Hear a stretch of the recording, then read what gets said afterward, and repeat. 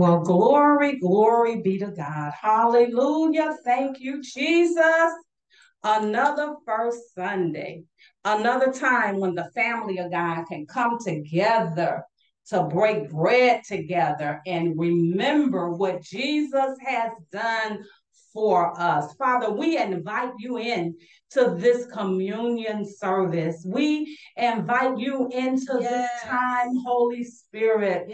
Holy Spirit, have your way in this place today. Let us receive and hear the truths that you would impart into us as we participate and just participate in this service and break bread together in Jesus' name. Hallelujah. Today is First Sunday. Hallelujah. And as I begin to think about the communion coming together today, I thought about this is what I want to share with you today. I want to share how that Jesus was on the cross.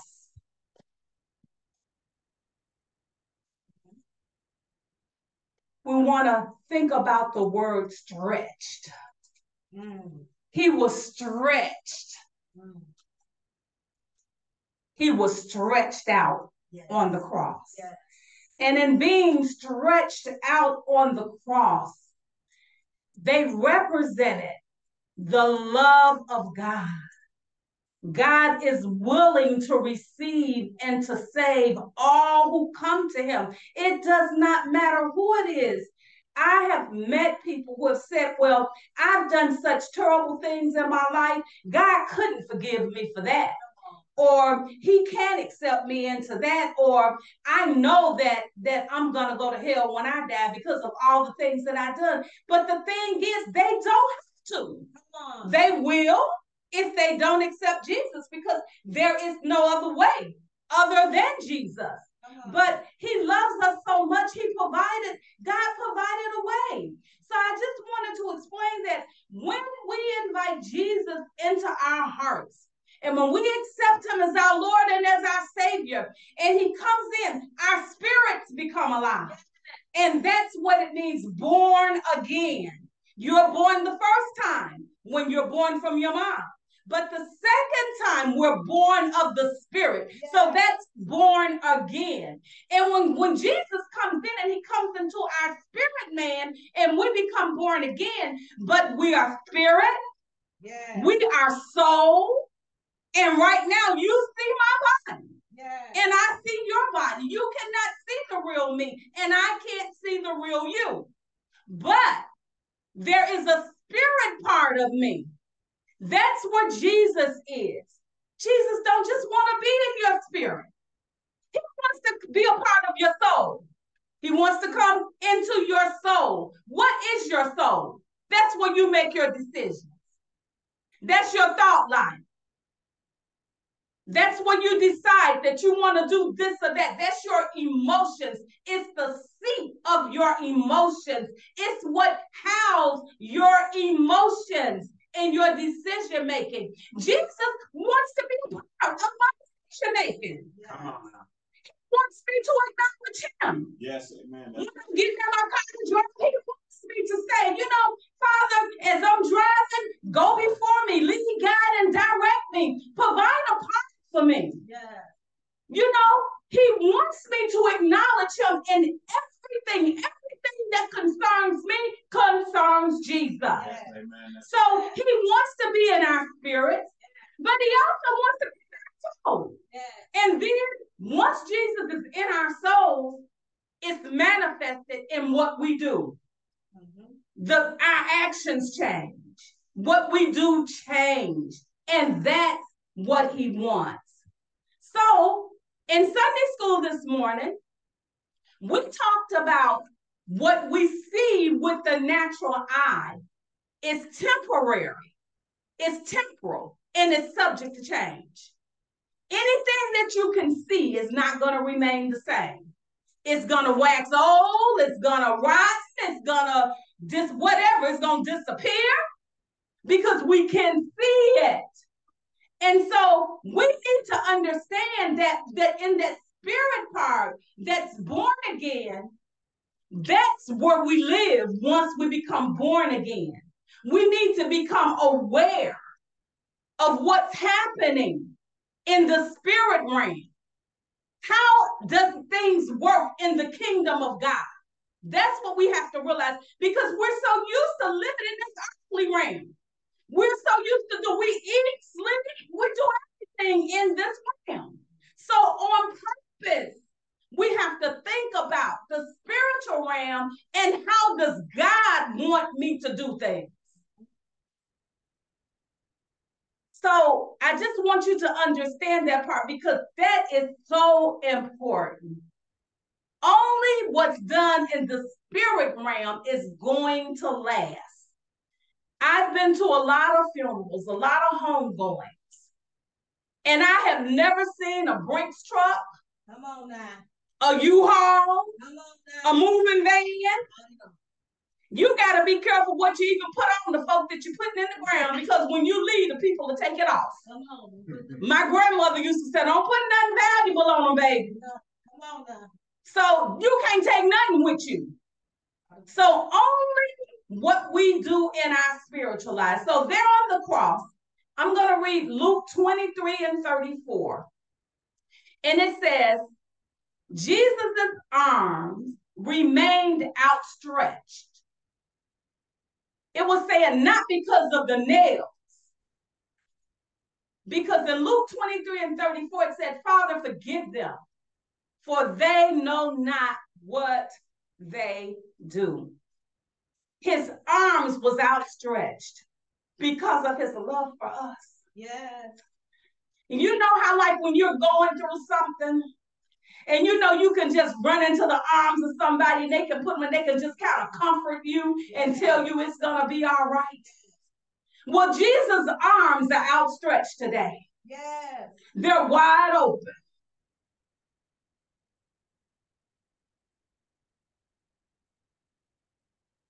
And even though he's not on the cross, his arms are still open. Yes, amen. He said, what are you going through?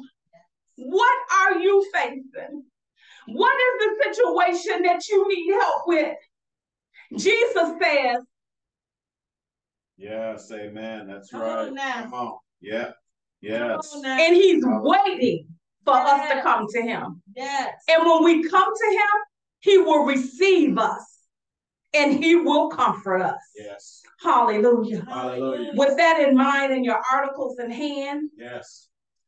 1 Corinthians 11, verses 23 through 26 reads, For I received from the Lord that which I also delivered to you, that the Lord Jesus, on the same night in which he was betrayed, took bread. And when he had given thanks, he broke it and said, Take, eat, this is my body, which is broken for you. Do this in remembrance of me. In the same manner, he also took the cup after supper, saying, This cup is the new covenant in my blood. Do this as often as you drink it in remembrance of me. For as often as you eat this bread and drink this cup, you proclaim the Lord's death till he comes. I want to invite you to do a self-examination. Come on now. You know, whenever we do communion, we want to make sure that we're in the right fellowship with God, that there's nothing blocking the line. You know, when you go to turn your faucet on, you expect for the water to flow. And if the water does not flow out, then something is wrong. Something is blocking the line. So we don't want the line blocked. Amen. We want to be able to get through. We want to be able to reach God, and he wants to reach us. Okay. So let's do a self-examination. If you can look inwardly, if you can close your eyes, you know, focus on Jesus, not the person next to you, in front of you. Hallelujah, Jesus. And if you can just look, you know, if you thought wrong or said wrong or done something wrong. I know I do. I do. I do. Me too. Me too. You too, Pastor? Yes. You too, Apostle? Yes. You too, teacher? Yes. I know. We were at the restaurant yesterday, celebrating my grandbaby's birthday. And it was 3 little rolls left in the basket. And before I left my son's house, I had told my daughter, I said, give me a bag, a little bag. And she gave me a little bag. And them little rolls that was left, I thought to myself, they're going to throw these in the garbage anyway. And I put them in the little bag, put them in my purse. And so, not long after that, the man came over, the waiter, the server. And my husband said, the bread was so good, it sure would be good to have some of that to go. And then the waiter said, oh, you can take bread out, but we'll have to have it made from the bag. And then, you can take it with you for a charge.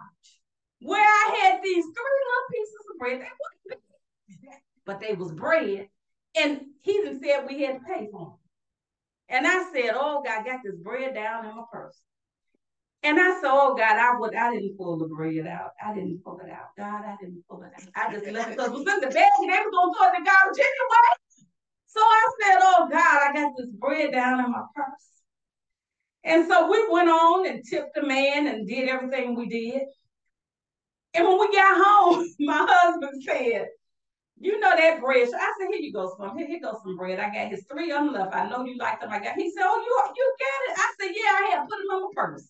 But I didn't know I had to pay for them before the man said it. But he was going to do a dozen if we paid for them. But either way, I had the bread in my purse. So I publicly confess as I take communion today, God forgive me for taking the bread off the table. I'm so used to going to Longhorn and stuff the bread. You can just get the bread. It's free. They're ready for you. Sometimes I'm going to back and get you. But this here bread, I shouldn't have took it, God. Forgive me. But I sure got the bread. It's at home waiting for my husband. What did you do? Did you take some bread or more did you take a cookie? Y'all did something. Don't be looking at me. I ain't the only one. I ain't the only one. It's a self-examination. Hallelujah. So come on. Seriously, let's pray. Father, today in the name of Jesus Christ, we do come before you. And we thank you, Father, because your word says if we confess our sins, that you are faithful and just to forgive us and to cleanse us from all unrighteousness. So, Father, before we participate in communion today, we do want you to look on our hearts and take out everything that's not like you. We ask that you would forgive us, Father. Father, if we missed the mark, if we said, thought, or done anything that was displeasing to you, Father. Father, we ask that you would cleanse us. And it's in Jesus' name we pray. Amen. Amen. Amen. Now that we're clean and unforgiven, hallelujah. Let's take the wafer. This little wafer just represents the body of our Lord and our Savior. It's not the body, it's just a representation. And in the scripture that I read, it said, as often as you do this. Sometimes my husband and I do this at home. You can do it every day. It's no certain time. But it's so special when the believers come together on first Sunday or whenever you do it and do it together. So with this little wafer, we just want to lift it up and let's just kind of break it. It symbolizes what Jesus went through on the cross when we break it. And Father, we thank you for loving us so much that you sent your son to die on the cross in our place. And Jesus, we thank you because of all that you suffered. We believe you, Jesus. We believe that you died on the cross for us. You gave your life. We believe that you're coming back again. We don't doubt that. As we partake together, lift our cups. Hallelujah. Father, we thank you and we praise you for the precious blood of your son, Jesus. We thank you that your blood washed us and cleansed us and it redeemed us back. It was the atoning that we needed for our sins. And we thank you that there's power in the blood of Jesus. Yes. Flows to the highest mountain and then it goes to the lowest valley. We thank you for your blood as we partake together.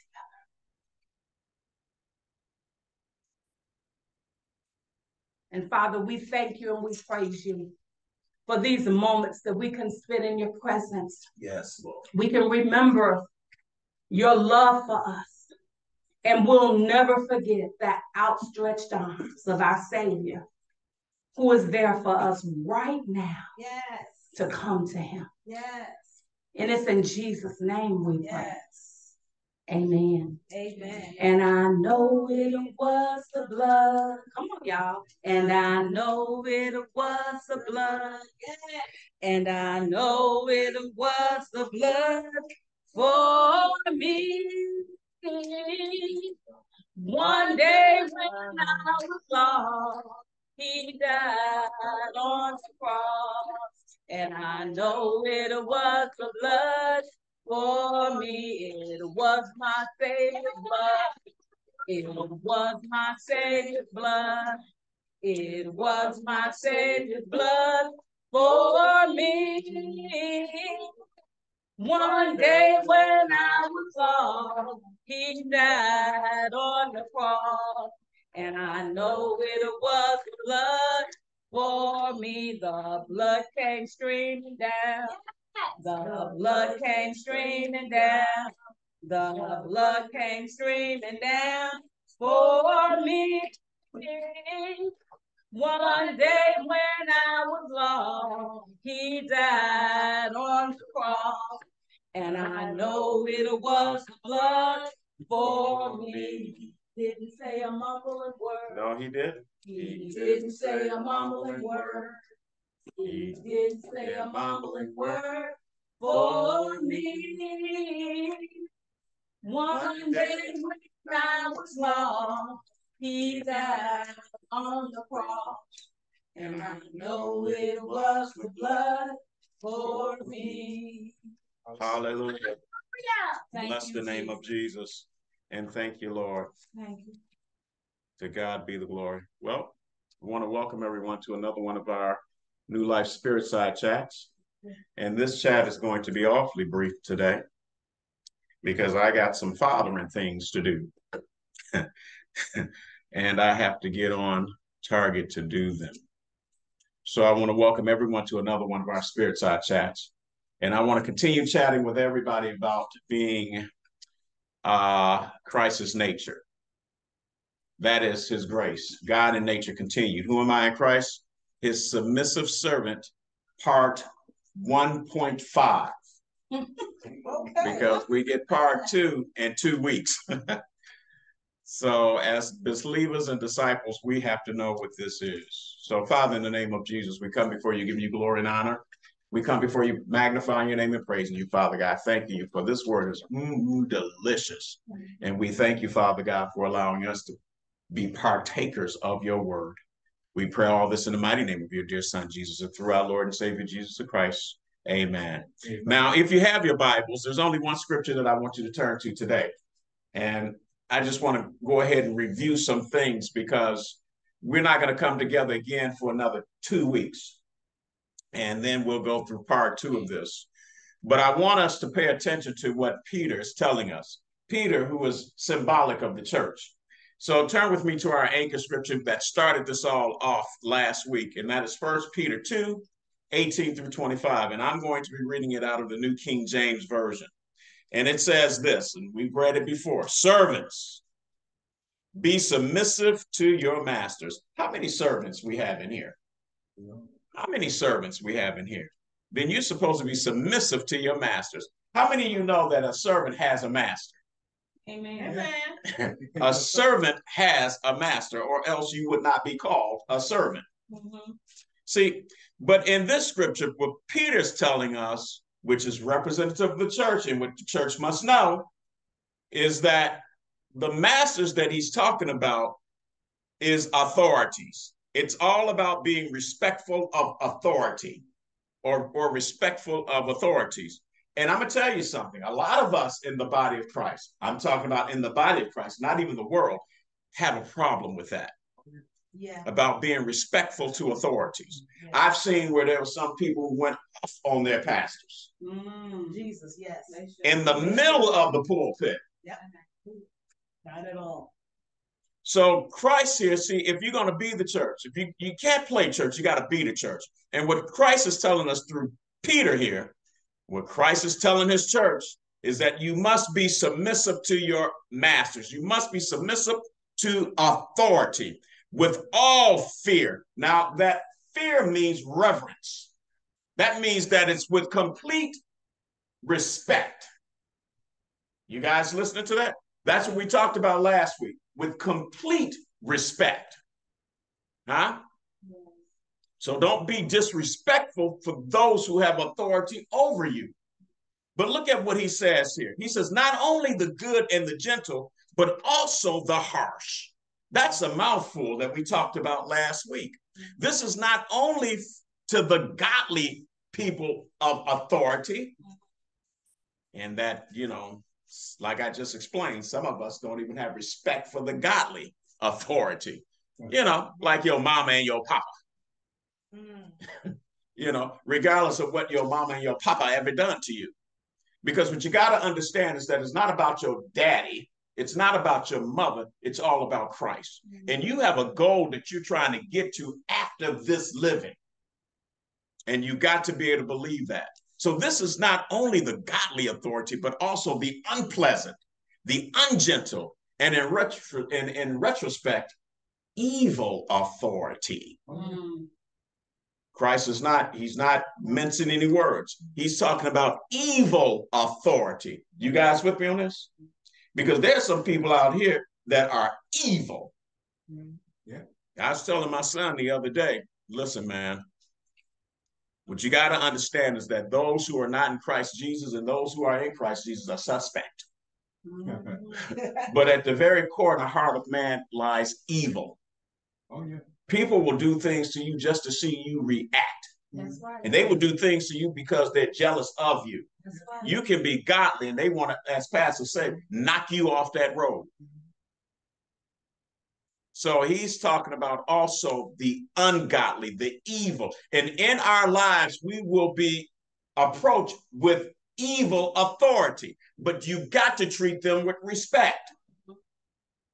That's right. You know how you kill evil? With love. That's what you do. That's how you kill it. You may not see it now, but that's how you kill it. Yeah. I've had people that have been so evil to me that I just compliment them up the yin yang. And then they turn around and they're evil to everybody else, but they're not evil to me. You guys understand this? For this is commendable if because of conscience towards God, one endures grief, suffering wrongly, which means that we can endure suffering for being godly. You can do everything that is right. And you can go to people and say, I don't understand why I'm treated this way. I've done everything right. Well, that's because you've done everything right. Yeah. That's the reason why they're treating you like that. But God. So we can endure suffering for being righteous or for being right. Who do you think he is? Who she thinks she is? Just for being nice. But Christ says this, he says, for this is commendable, if because of conscience. Now that conscience he's talking about is consciousness. What is conscious, y'all? That's being aware. That if you are aware that you're doing this for God, everything I do, put it on me now, I do for Christ. That is being a father. That is being a husband. That is being a friend. That's being a pastor. Because I'm going to tell y'all something. If it wasn't for Jesus, I'd be out there. I know my personality. I know what the dead man's personality was. I would be out there. Faking the funk in front of all y'all. Deceiving all of y'all. Y'all understand me? See, humanity can do that. Right? Well, I can always go to the board and say, ain't no money today, board. You guys understand me? Look at what he says here. He says, for this is commendable if because of conscience toward God one endures grief. That means that you are aware and you do it because of God. Suffering wrongly. For what credit is it if when you are beaten for your faults? And remember, we talked about last week how your faults can be good or they can be evil. See, faults are not just a bad word, right, Will? Faults can be good. I can have good, tremendous faults, right? Yeah. He says, so for what credit is it if when you are beaten for your faults, you take it patiently?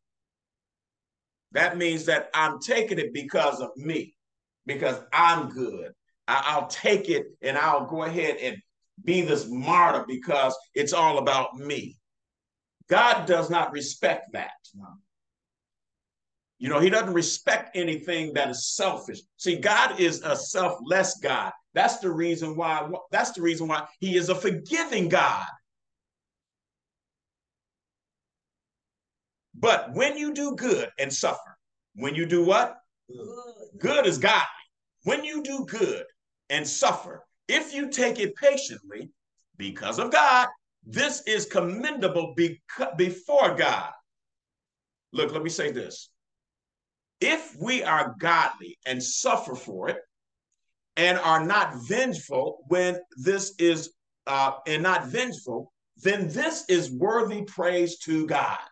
You want to know how you can praise him? Take somebody's mess that's trying to destroy you and look and see what God will do for you. You can't touch what belongs to God, nor can you destroy what is his property. And see, we've got to believe that through and through. For this you were called because Christ also suffered for us, leaving us what? An example that you should follow his steps. If ever you want an example of anything, look at the example of what is good. Yes.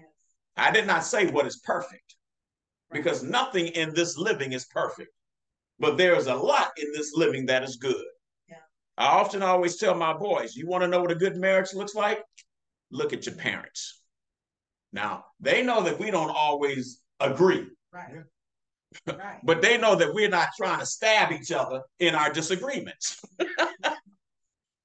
I'm telling the truth.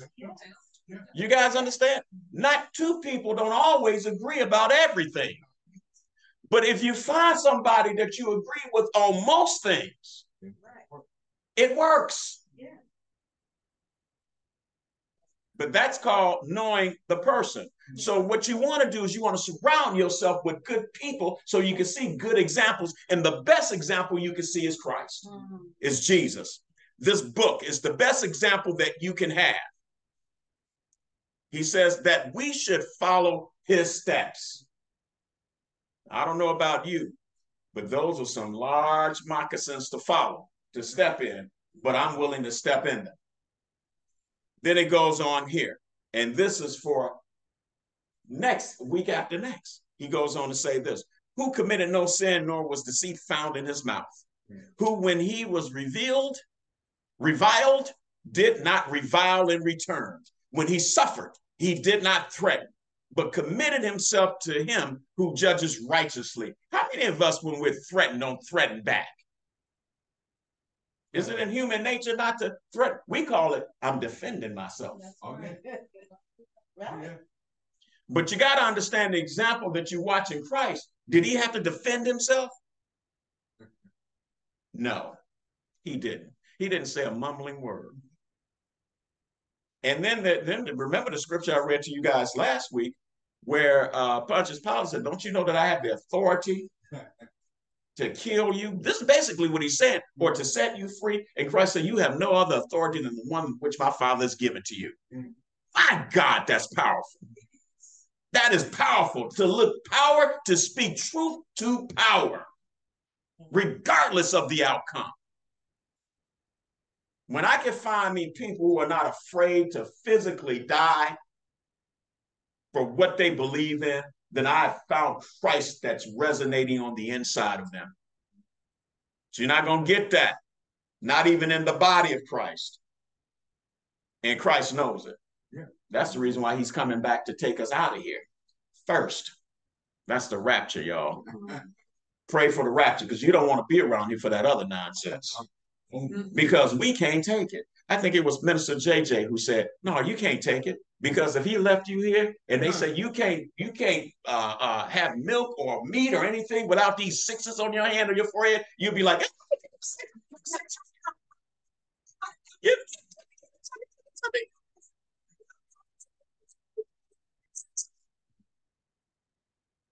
we can't. That's the reason why Jesus came. Look at what he says. But committing himself to him who judges righteously, who himself bore our sins in his own body on the tree, that we, having died to sins, might live. Live. He didn't say have life. He said live, because it's about a right now thing. Live because you've got to set the example. Live for righteousness. Then that dash there is a continuation. It's a pause, but it's a continuation of the same thought. By whose stripes you were healed. What does this have to do with submitting under authority? What does the stripes of Christ and healing have to do with submission and servant and being a servant? Well, you find out in 2 weeks. Look what he says here. By whose stripes you were healed. He didn't say by whose stripes you are healed. He said were. Past tense. Y'all better pay attention to the text. Yeah, already done. Look. For you were like what? Sheep going astray, but have now returned.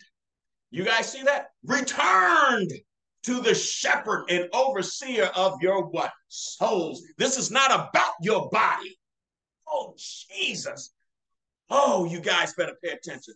So in a couple of weeks, I'm about to tell you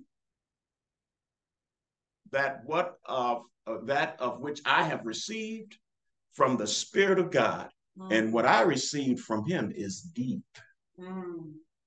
For those of us who are theologians and always make a prayer about the stripes of Christ. In fact, as I said last week, this is going to be so deep and powerful that some may choose not to even believe it. All right. And that's all right. You're right. You're right, my sister wife. That's all right.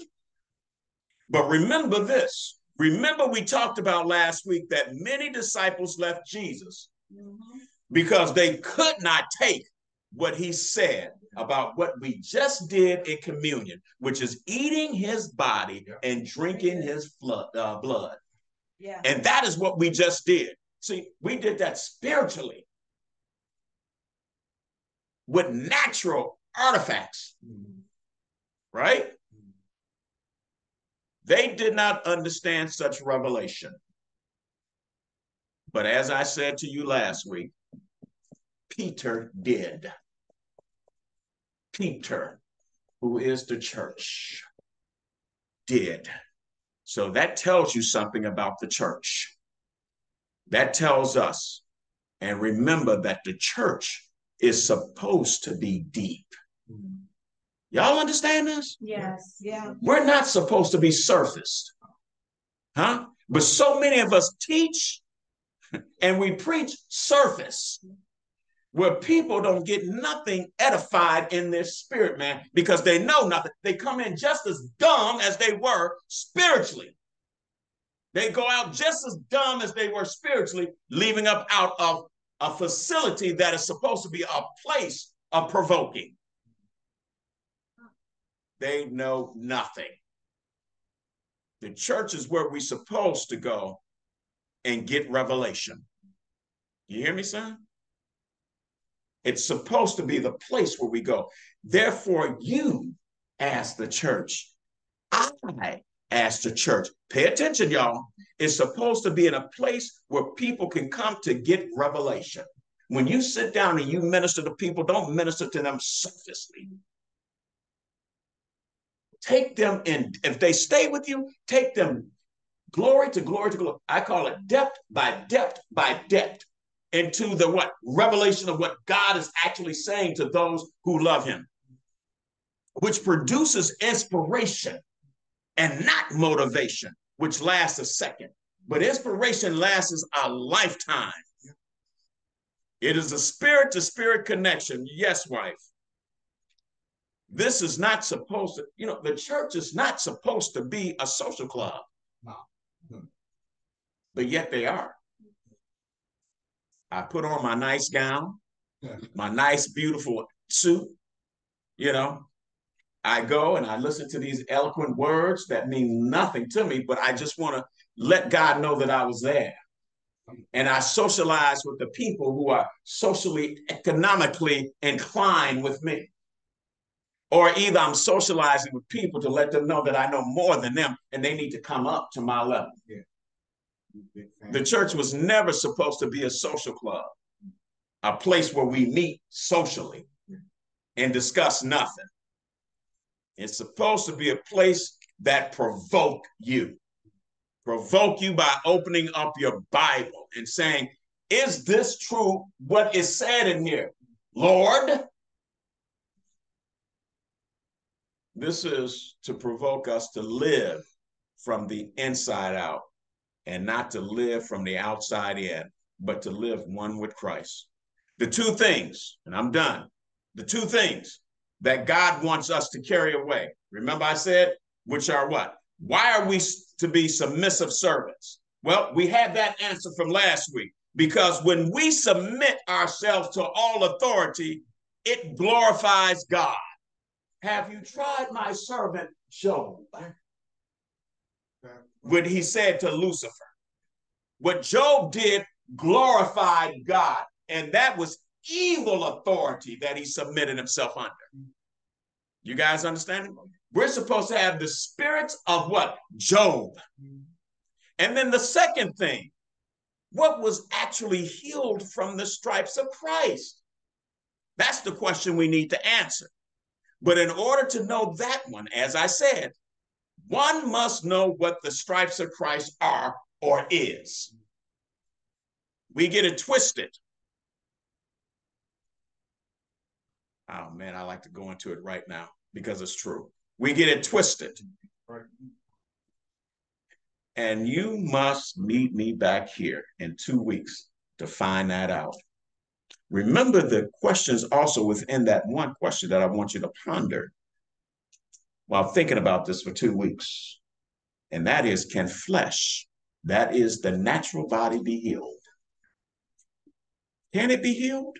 And if so, if you say it can be, then why does it die? Yeah. A lot to unpack in 2 weeks. Father, in the name of Jesus, we give you glory and honor. We praise and magnify your name. We glorify you. We thank you for this opportunity to come together just to praise your holy name and to glorify you, Father. We thank you, Father God, for allowing us to be obedient and strengthening us to be obedient to your word.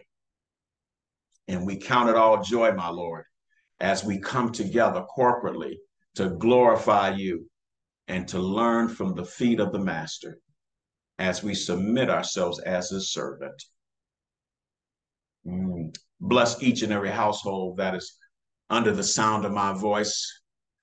Let those who are on these devices and those who are in this facility not walk up out of here in the same manner which they walked in, but let there be a renewedness of living, one that will provoke us all to open up our Bibles and to become one with you. I pray this in the mighty name of your dear Son, Jesus, and through my Lord and Savior, Jesus the Christ. I say amen, amen, and amen. Remember, there will be no Spirit Side Chat service next week. There'll be no Sunday school next week. Because I got some buddies that's going to be celebrating. And I got a son that is awesome. So we won't have service next week, but all the following week, we'll be right here waiting to finish up what God has given us on his submissive servant on August 20th, the day of my wife's birthday, and also my buddy's anniversary. So we'll be celebrating two things on that Sunday, y'all. And also we'll be celebrating, but more importantly, we'll be celebrating Christ. Amen. Amen. Amen. Amen. I'm going to turn this back over to Pastor A. Amen. Thank you, guys. Look forward to seeing you guys in 2 weeks. God bless you. Amen. Bye-bye. Hallelujah.